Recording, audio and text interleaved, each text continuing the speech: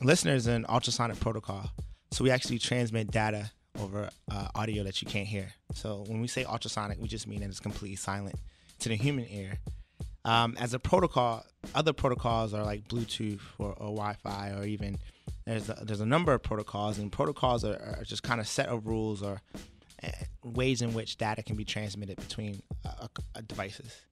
Now, and within us, we are very similar to Bluetooth or near-field communication, where we're transmitting data and telling devices what to do. Now, what that can enable, checking out faster.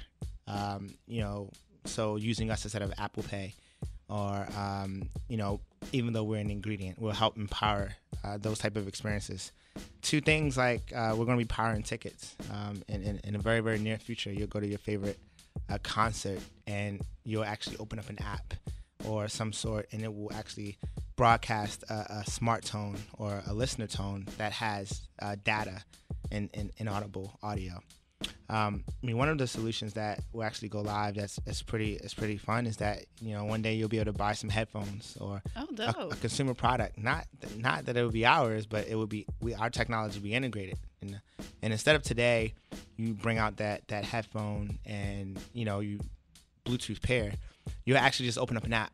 The app will essentially hear the headphone and the credentials of that device being nearby and authenticating will actually all happen through audio. So we're just helping devices connect in more places than ever before.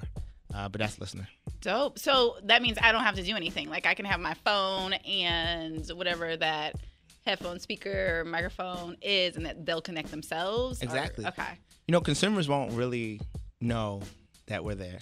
Oh. We're an ingredient. So we'll live in that favorite headphone, we'll live at that favorite concert, or we'll be a part of your favorite wallet or your favorite in-store experience. But we are an ingredient. We sell our technology to companies, and we're a straight B2B platform.